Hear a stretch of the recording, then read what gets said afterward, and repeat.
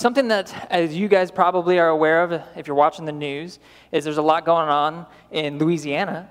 And something that's really cool, though, is by you guys giving through Aspire Church, we've been able to help. And there are 10,000 trucks that Send Relief has already sent to the Louisiana area to help out and give the people over there relief. So thank you for your giving. Thank you for being a part of that. And remember, as you give to Aspire Church, you're actually giving through Aspire Church to help out with things that are going on, over the world in our country. So thank you for that. So there's a few other things that we have going on. We have two events coming up that I want you guys to be aware of. One is on September 19th at 6 o'clock. So if you are interested in becoming a member of Aspire Church, or you don't really know what that entails and what that means, you can join us for the Discovering Aspire class at Pastor Brian's house at 6 p.m., September 19th. And then second, this Wednesday, we're starting the Rational Belief class that we've been talking about. So for those of you who maybe have doubts or have questions, this is a really good class to get to know how to logically and see how God is the answer to everything. And if you have doubts about what I just said, then you can be part of that class and actually see and walk through that. And it's a class that you'll be able to ask whatever questions you want. If you have doubts, you can ask those things and you can discuss it. That's starting this Wednesday. And even for those of you who maybe have a lot of friends who have those doubts and you want to be able to better talk to them. I mean, we are asking a commitment of a few weeks if you join this class, but it will give you that logical step on how you get to God. Today we're going to be talking about something I think it may sound a little morbid, but it's going to happen to all of us. What's going to happen at our funeral? What are we going to talk about? I do a lot of funerals. I haven't done very many recently, which is good. Isn't that good? It's good for you, right? Because I'd be doing yours, right? So it's good for you. But we all are going to have a funeral at some point, unless Jesus comes back. We're going to have something. And people are going to say stuff about us. Today we're going to talk about, what are they going to say? I've always found it interesting. Some funerals are actually tremendously uplifting for me to do.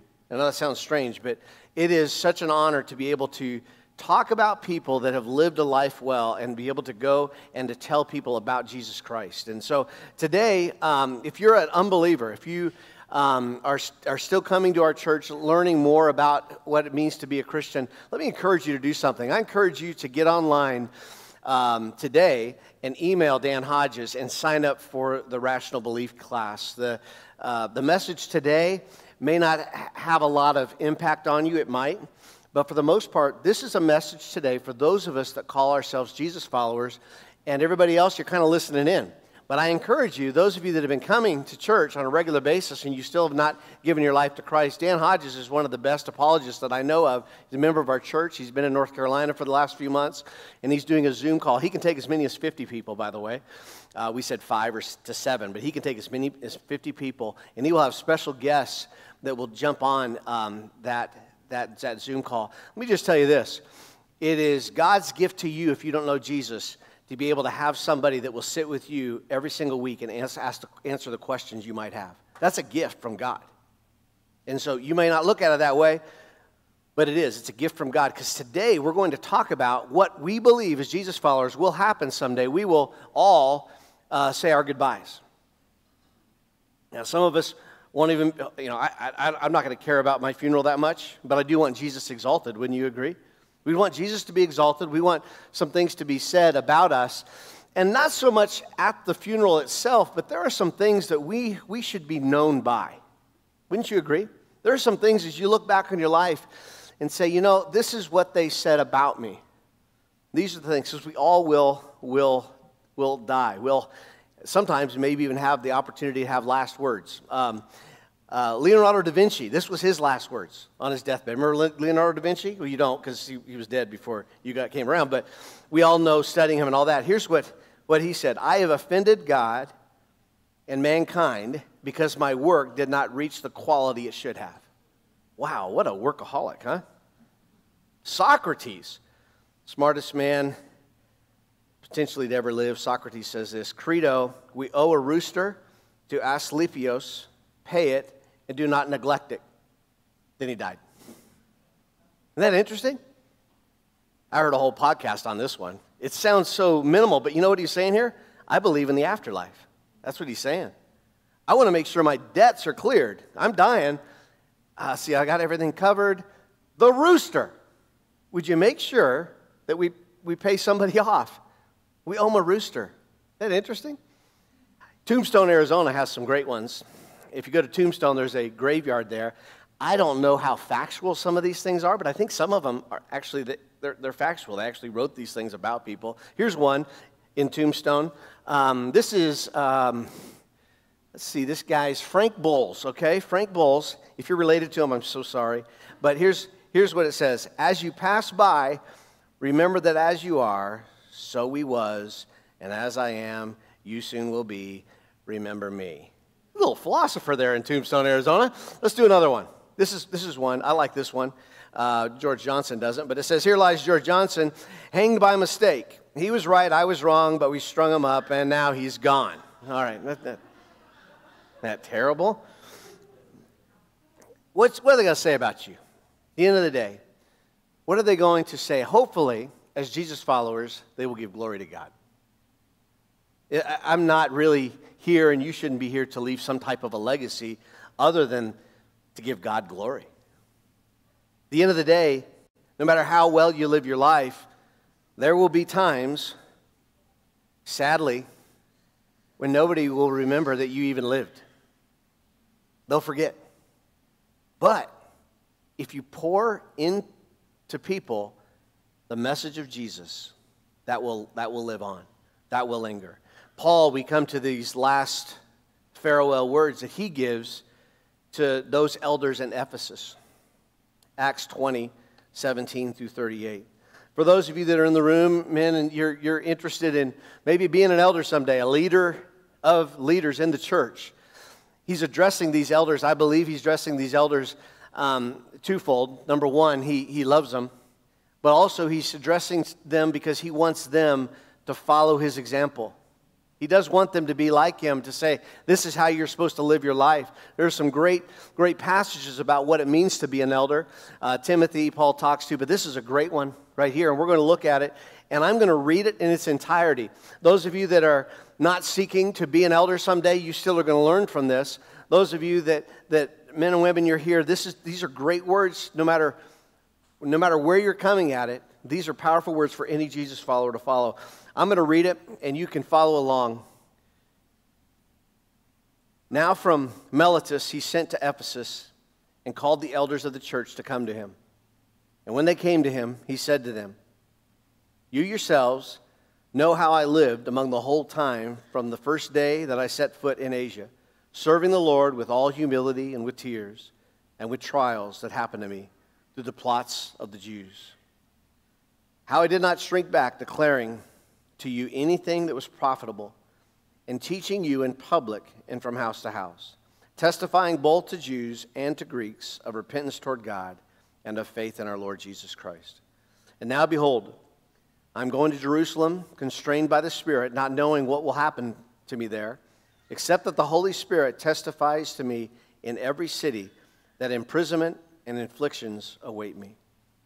But I do not count my life of any value, nor as precious to myself, if only I may finish my course and the ministry that I received from the Lord Jesus, to testify to the gospel of the grace of God. And now, behold, I know that none of you among whom I have gone about proclaiming the kingdom will see my face again. Therefore, I testify to you this day that I am innocent of the blood of all. For I did not shrink from declaring to you the whole counsel of God. Pay careful attention to yourselves and to all the flock, in which the Holy Spirit has made you overseers, to care for the church of God, which he obtained with his own blood. I know that after my departure, fierce wolves will come in among you, not sparing the flock. And from among your own selves will arise men speaking twisted things, to draw away the disciples after them. Therefore, be alert, remembering that for 3 years I did not cease night or day to admonish everyone with tears. And now I commend you to God and to the word of his grace, which is able to build you up and to give you an inheritance among all those who are sanctified. I covet no one's silver or gold or apparel. You yourselves know that these hands ministered to my necessities and to those who were with me. In all things I have shown you that by working hard in this way we must help the weak and remember the words of the Lord Jesus, how he himself said, it is more blessed to give than to receive. And when he said these things, he knelt down and he prayed with them all. And there was much weeping on the part of all. They embraced Paul and they kissed him, being sorrowful most of all because of the word he had spoken, that they would not see his face again. And they accompanied him to the ship. The powerful, powerful speech, very emotional. You could feel it. As you read these words, you can sense these elders hanging on every word, this leader that they love so much and are never going to see again. And Paul gets the opportunity to share with them face to face these words, not just in a letter, but face to face. First thing I want to tell you today, I'm going to give you 5. First thing I'm going to tell you today that we learned from this, I have finished what God told me to do. I have finished what God told me to do. At the end of the day, your life, my life, that's all that really matters. This is an overarching point, that you have finished all that God told you to do. You know, I found that it is important to answer this question in life. What has God called you to do today? Not so much, what has God called you to do in 10 years or 20 years? What's God called you to do today? What's the assignment that God has given to you? Think about that for a moment. Write it down if you're taking notes. What has God called you to do? You're responsible to fulfill the assignments Jesus has given to you. Did you know that? You're responsible to fulfill those things, what he's called you to do. Now, for those of you that may be like Leonardo da Vinci, you may be kind of workaholics and you think God has given you everything to do. And you weep about people that are going away hungry right now, and you're fearful about this job not getting done and that job not getting done. And when you look at our city, you think, how in the world can I meet all the needs? That's not all your assignment. Here's one lesson I found as a minister, and it took me a long time to figure this out, and sometimes it still creeps back. I can't fix you. And sometimes I grieve a little bit because I see sometimes people not moving forward in their faith. And I put it on me. Get this, you may not know this or not, but I'm not God. If you don't believe that, ask my wife. She'll fill you in. I'm not. Get this, parents. Your assignment is to be the best parent you can be, but your assignment also isn't to fix your kids. Your kids are going to be your kids. And if you have 4 kids, they're all going to be different. If you have 5 kids, they're all going to be different. Some of them may follow Jesus, some may not, but your assignment is to be a parent and to live a godly life, but your job isn't necessarily to fix your kids. Did you know that? That should feel good on some of your parents. You've been worrying about that. Your assignment isn't to fix your kids.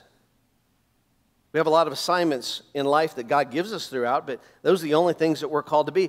The Bible says in 1 Corinthians 4:2 that we are to be found faithful stewards.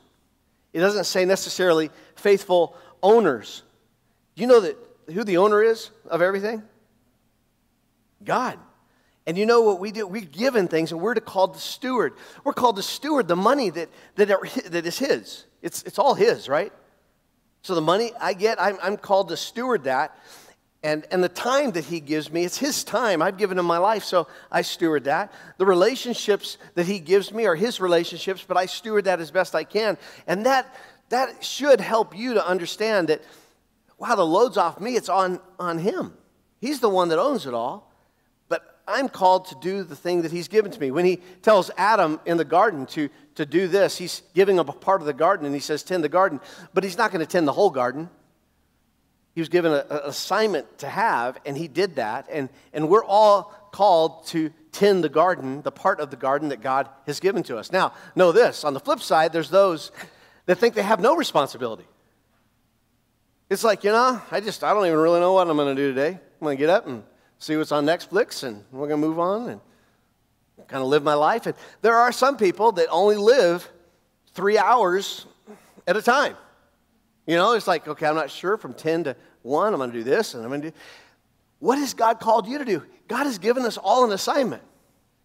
One of the best things you can do in the morning is to start with hearing God's voice and to hear Him, what He has to say. So we only are given 24 hours. So today, what was your assignment? Today, I hope you woke up and said, I want to hear God today. And God will speak to all of us. You know that God, in this room, He'll speak to you. If you're not a believer, He'll speak to you.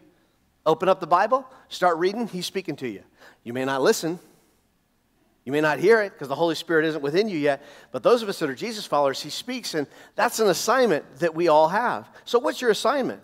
At the end of the day, that is really the big overarching question for our life is, what is the assignment? I remember I had an assignment to be a youth pastor in a season of my life, and there was an assignment that I had, and the youth ministry was growing, and I needed about 10 couples to help. And I started looking for people on Sunday morning that were just kind of hanging out in the lobby. So I picked couples to help with the middle schoolers that I believe would be good. And one couple, I remember, I wanted Kathy Harima to work with the middle school girls. John Harima was a landscaper, and quite frankly, I've told John this, if he's listening. Hi, John. But the reality is, John, I wasn't as interested in John leading as I was Kathy. But they liked doing things together. They didn't have any kids yet, so I picked them both. And he's like, what do I do? I said, well, your job is the middle school boys. At the time, I was teaching middle school boys on Sunday morning, and I was looking forward to John taking that off my plate. I love middle school boys, but they were quiet. John was quiet. I figured it was a good match. And they could sit there for an hour and just look at each other. And so John took that assignment, and here's what happened in John's life. He loved it.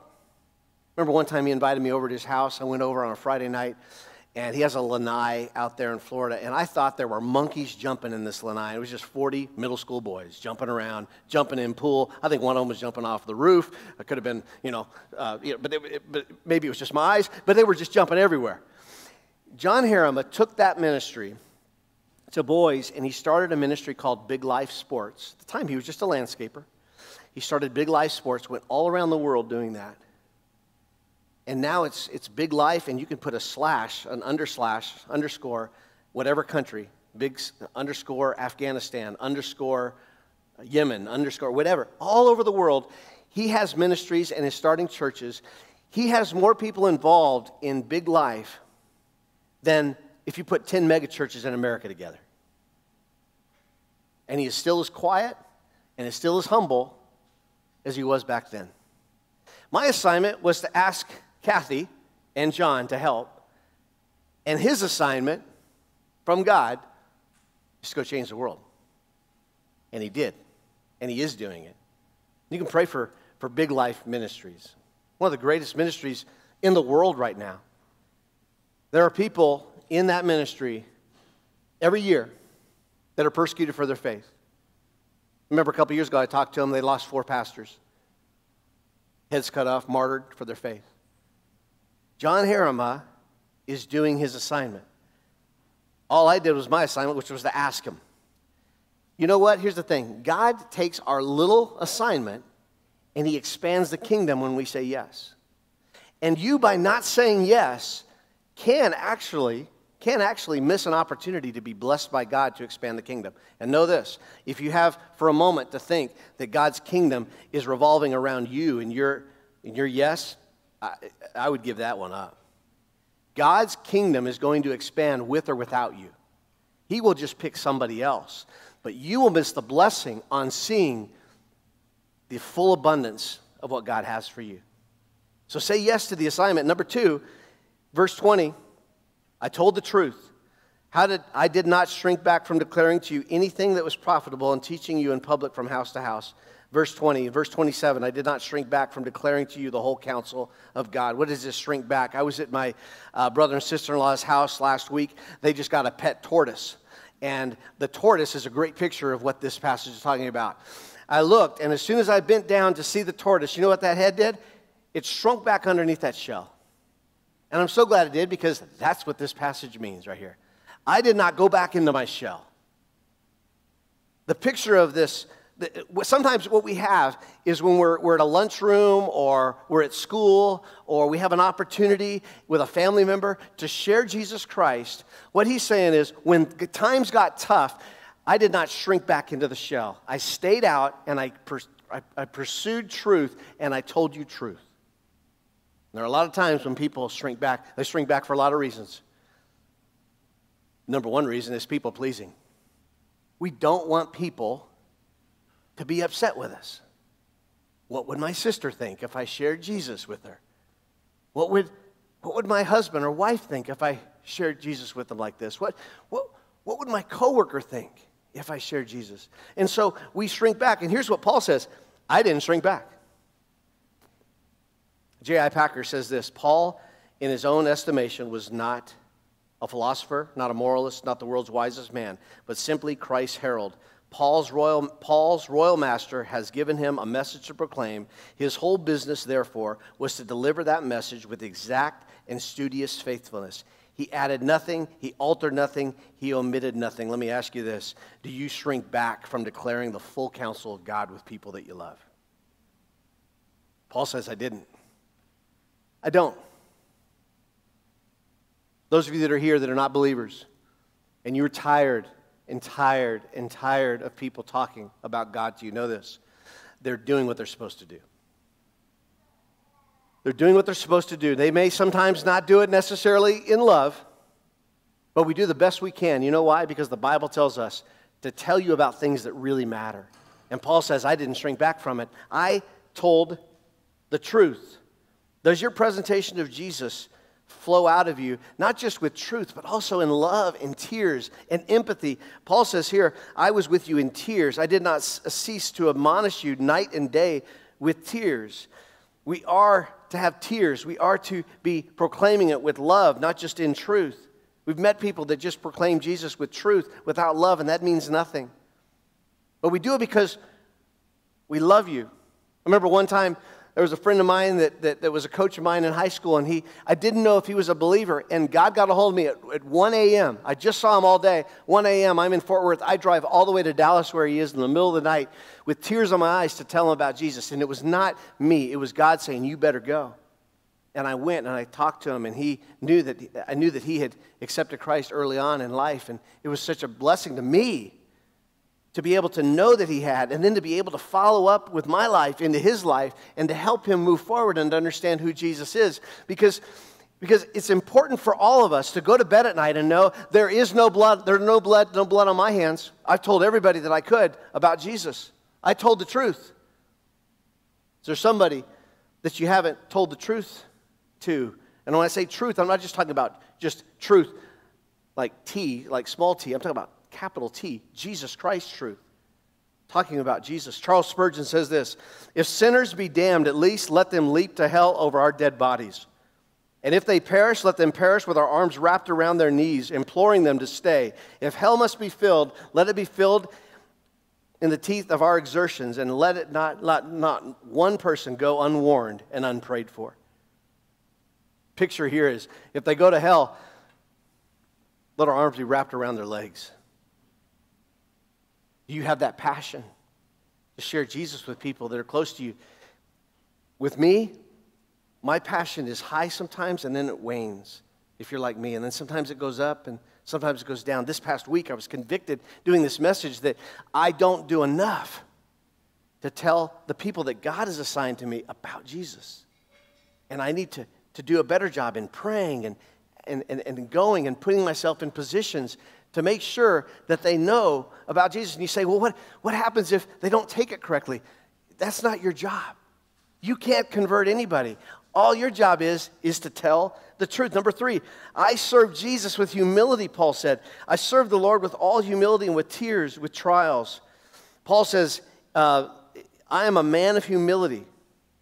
The word humility here is used 200 times in the Bible. It's almost always considered a virtue. Back then, though, the term lowly, which is also a term that we see in Matthew 11, is this lowly. In other words, you're putting yourself low. In that culture, it is not considered a virtue in that culture to put yourself low. You put yourself high. You don't put yourself low. And what Jesus did, what Paul did, is they put themselves low. Let me ask you this, men. Are you, when you look at your life and the people around you look at your life, would they say this? That is the most gentle and lowly man I know. Ask yourself that.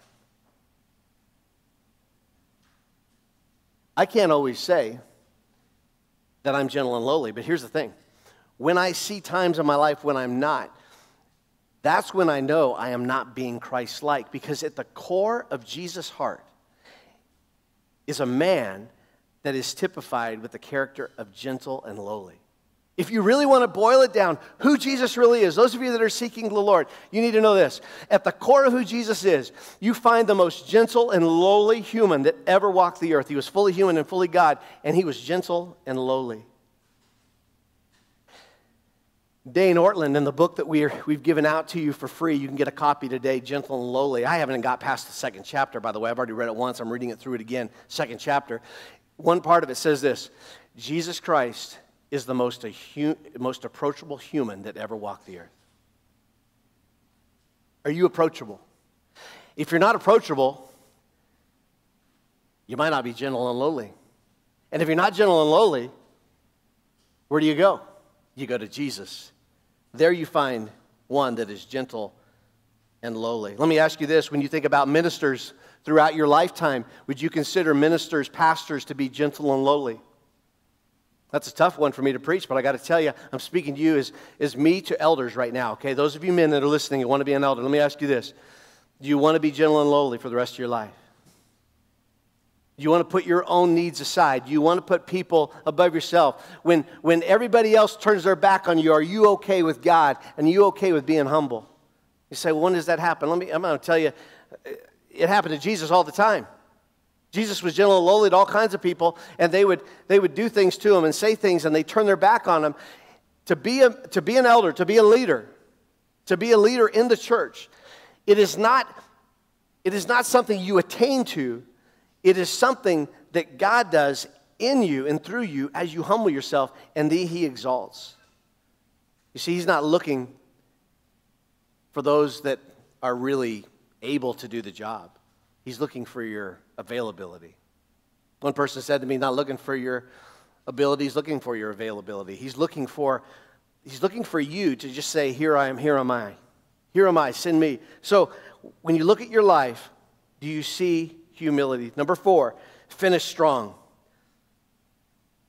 Used to be a distance runner. I know it's hard to believe sometimes. I'm going to get back in shape. I think I am. I put that I think in there because, some of you are like, I'll keep you accountable. Not yet, okay? I'm thinking about it. I'm praying about it. I want to get back in shape. I want to do a race. Today I was motivated by Luke. He was talking about doing a 10K. Luke, I hope maybe next year, maybe we'll do that 10K together, okay? I want to do that. But I'll tell you this. I know a lot about running because I used to do it a lot. And I know this. It's not enough to start a marathon. You got to finish it. It's not enough to start it. The mile is one of the hardest races. And there are some races when I used to go out and I'd lead it. I remember one race I was leading world-class runners. And I led them for 2 laps.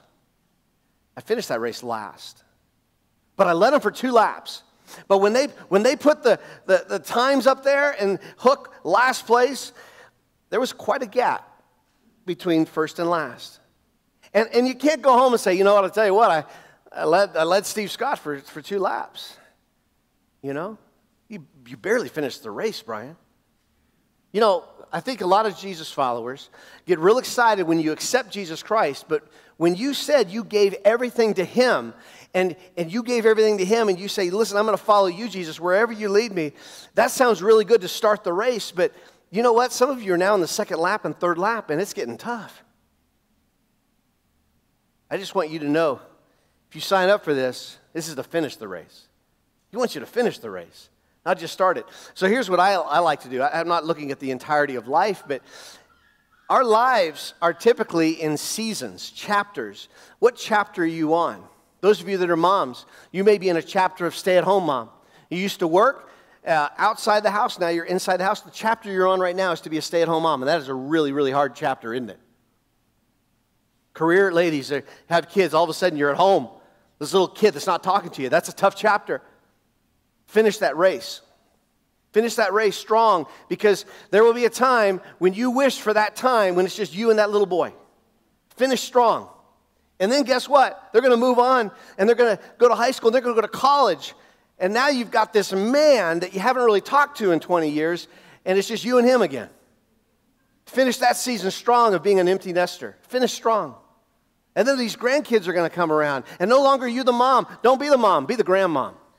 Don't try to raise those little kids. That's your daughter's job. That's your son's job. It's your job to give them a bunch of candy and leave. Finish that race strong. Don't be too in their business. Just be the grandma. Finish strong. Men, you thought, well, he's going to leave me alone. No, I'm not. Finish strong in the season that you're in. If you're in college or you're getting your master's, finish strong. Finish strong. College students, finish strong. Kids, when you're taking the test and you're halfway through the semester, finish strong. If you're getting A's, say, well, good, I'm going to coast now. I could probably get a C. No, finish that strong. Men, you know the age that most men leave their wives? You say 30, 40, 55. 55. You say, that seems kind of old.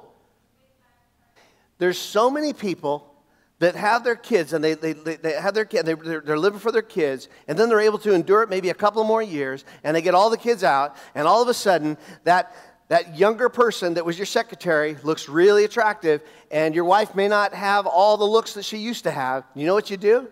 You leave her.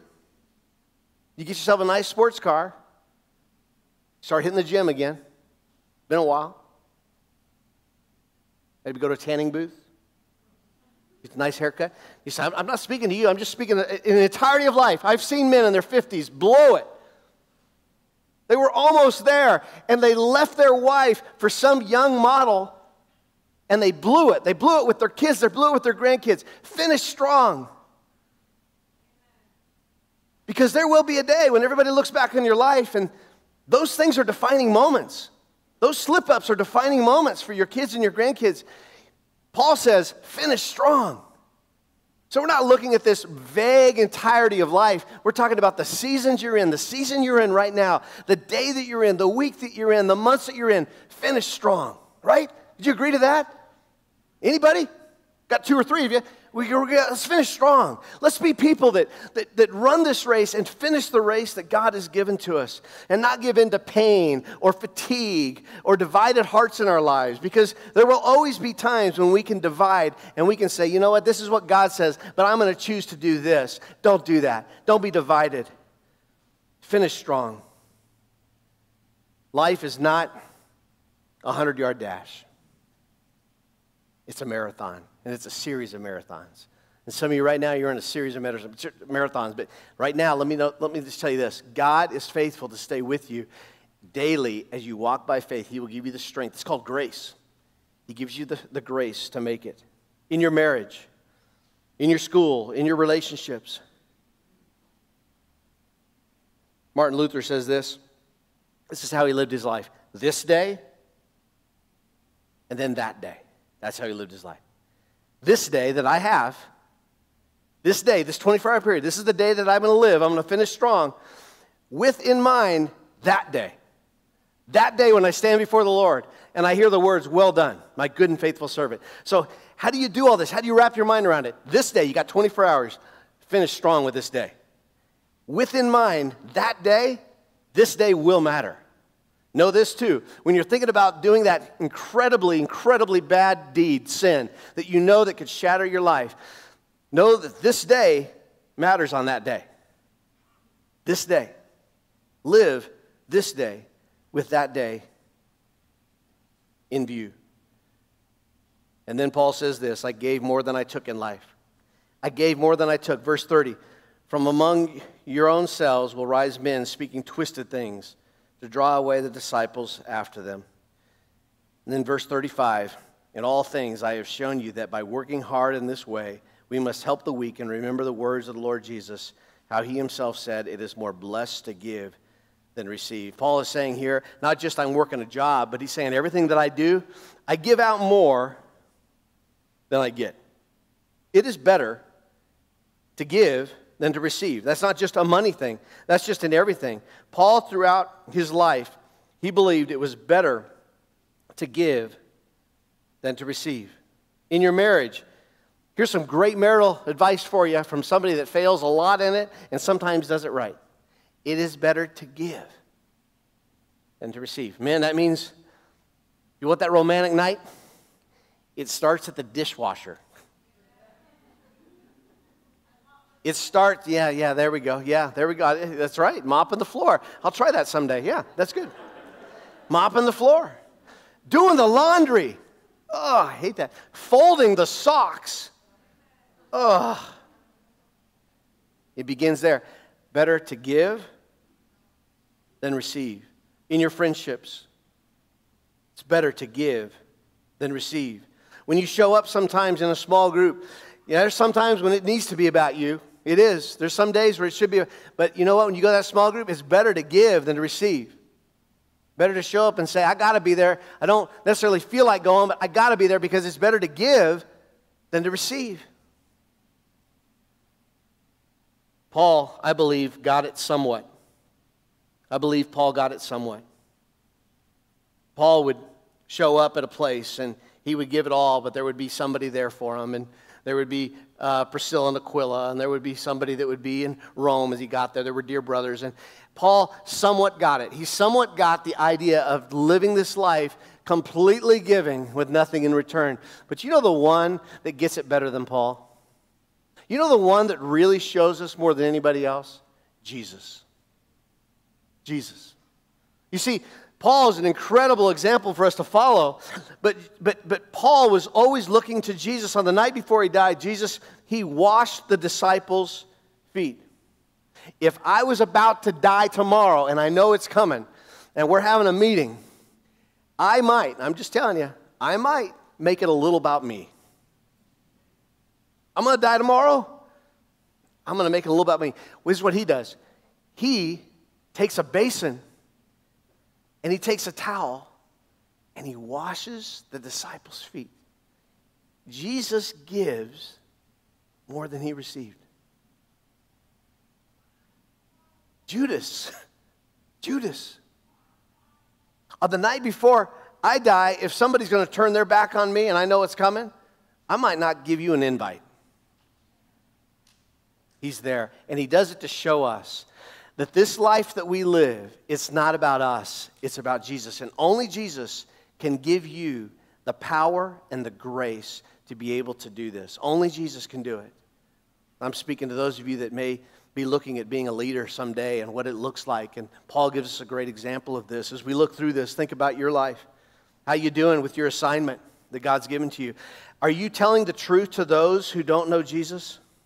Are you telling the truth? Are you telling people about Jesus? It says here in this passage that there is no blood on Paul's hands. He says, there is nobody that can look at me and say, you didn't tell somebody about Jesus. Let me ask you, is there anybody in your life right now, as you think about it, is there anybody in your life you would say, you know what, I never really told that person about Jesus?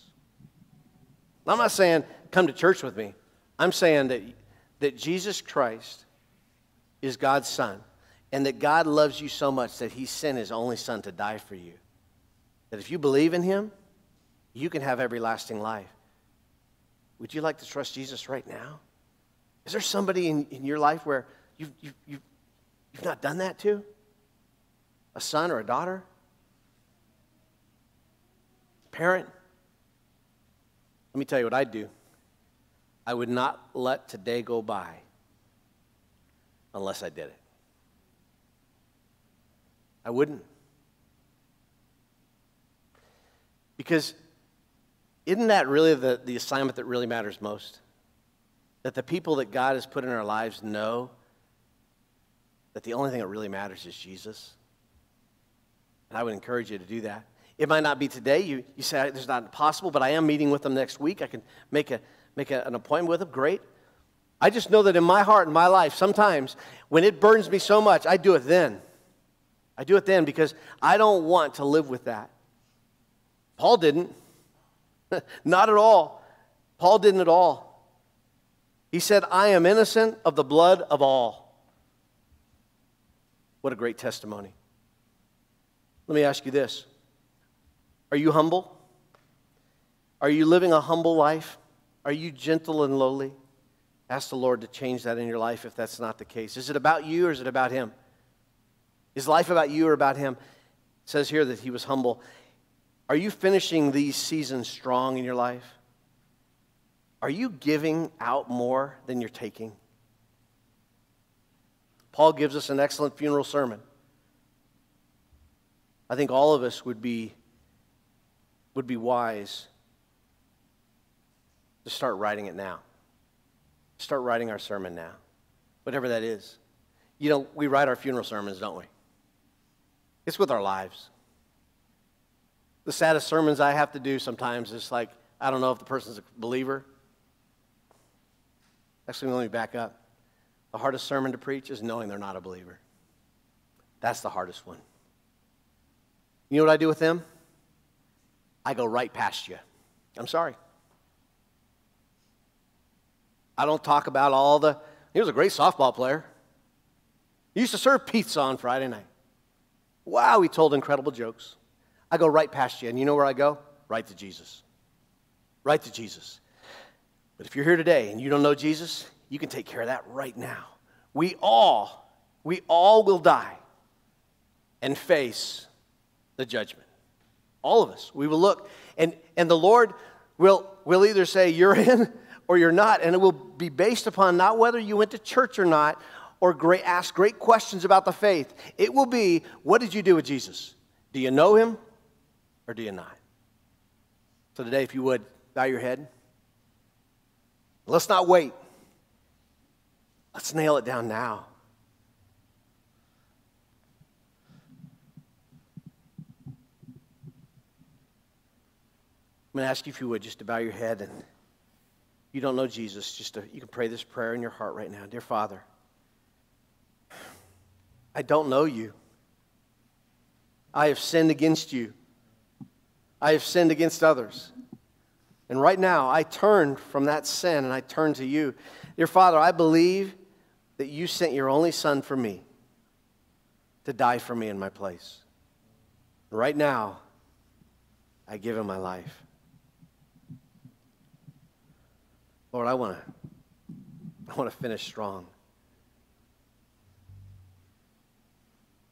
Dear Father, please come into my life and save me. I pray this in your name. Amen.